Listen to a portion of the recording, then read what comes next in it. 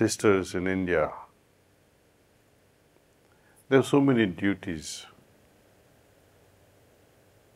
Of course, in other countries also sisters have their special duties. But here, it is much more actually.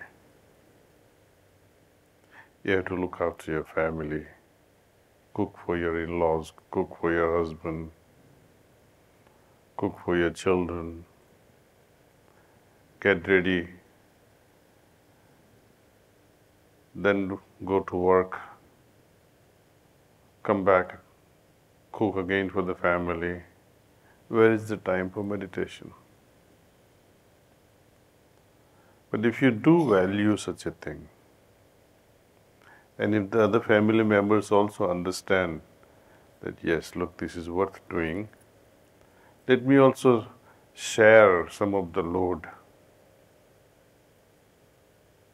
If you have to do the dishes, there is no harm in man and children helping doing the dishes,